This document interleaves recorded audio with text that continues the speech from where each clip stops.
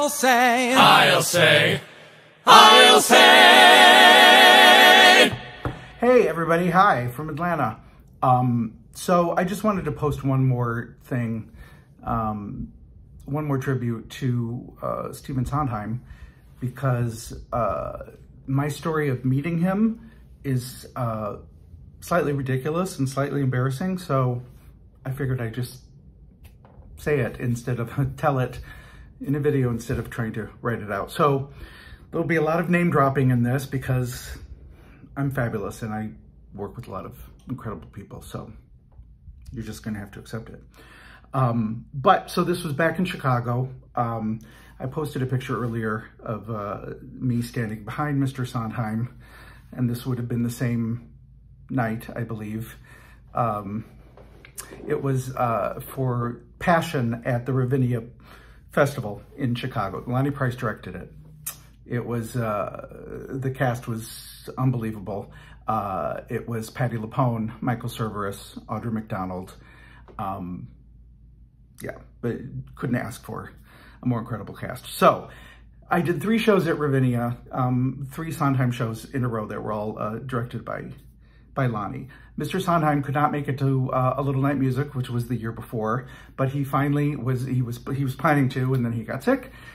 So he did finally make it for Passion.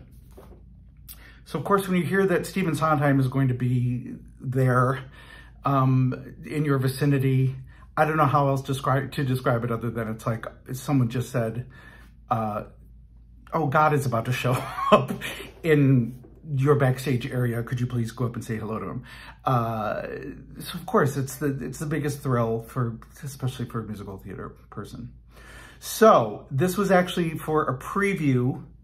Mr. Sondheim was there. He watched the preview, and then he was going to give us notes the next day before we opened.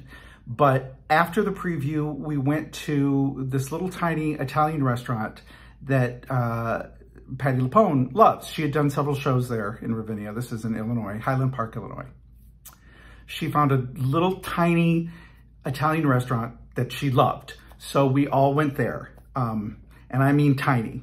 So it was the cast and the musical director and of course the head of Ravinia. So I was in the ensemble. I was one of the soldiers. So of course there was a pecking order for the tables, and all the stars were at one table with Mr. Sondheim and Lonnie, et cetera, et cetera. Then the rest of us were sort of 2 tables behind, but we were all in a small room. We could all see each other. So I kept debating. I said, you know, do I go up? Do I introduce myself? I'm in the show, so I'm not a weird stalker. But it just was like I was a nervous wreck. And, you know, what do you say to Stephen Sondheim when you meet him? So at one point I decided, oh, I don't think, you know, if it happens, it happens, but I'm not going to force it. So I was up at one of the tables. They had sort of a little buffet for us as a private little gathering for all of us. And I was by myself. I wasn't really paying attention. And I suddenly looked to my left, and there is Mr. Sondheim looking over the same selections. So I'm standing there. So of course, like, well, I have to introduce myself. Just do it. So I turn to him and I say, hello. And he says, hello. And I say, my name's Steve. And he says, so's mine. Beat, beat. And I turn and I walk away. And all my friends from the cast who were sitting with me at the table, of course, saw this whole thing happen. And I'm sure they heard it too, because it was close enough. And they were in hysterics because I must have looked like the biggest dork on earth. So that was it. That was my, that was my ever so intelligent, mature, deep into philosophical conversations about life and art introduction I had to Mr. Sondheim. And that was it. The other time that I saw him in person, I mean, he gave us notes the next day, but I was nowhere near him. I was just the soldier who said his name was Steve, so there was nothing else he had to say to me. Then the next time I saw him was a few years later when Patty did Gypsy at Ravinia before she went to Broadway with it. And Lonnie directed that production too. So I was at the invited dress, and we were all in the enclosed area after it was the final preview. I mean, it wasn't really preview. The final dress was the preview. So afterwards, and I had done 3 shows with Patty at this point, and I knew Patty well enough.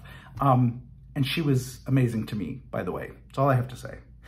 But, so after the show, I wanted to make sure that I said hello to her and gushed about her because she was unbelievable. And my ride was about ready to leave, but I'm like, no, I gotta wait. I gotta say hey to Patty. So she comes out, and there's a whole bunch of people, and I'm sort of far away. And then I see her, and it's sort of dark in this outside area. And then I see her talking with somebody, and she's sort of walking away from the crowd. Well, my ride needs to go, so I'm like, okay, I'm gonna run up to Patty and give her a quick hug. So I'm screaming across this lot, Patty LuPone! Patty LuPone! And I'm running, and I basically push her friend out of the way, and give her a big hug, and I'm gushing about, and she was lovely to me. She's so happy to see you, and I just was gushing about how amazing she was, and I'm just, oh, how incredible, and I'm just buzzing from her performance and the production, and then I notice who her friend is, and it's Mr. Sondheim. I basically pushed Stephen Sondheim out of the way so I could give Patty LuPone a hug. So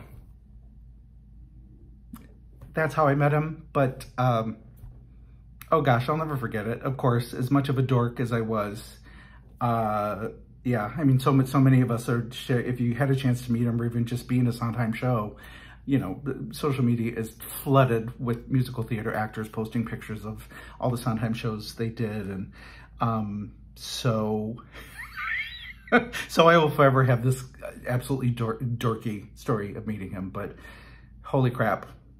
Do I feel fortunate?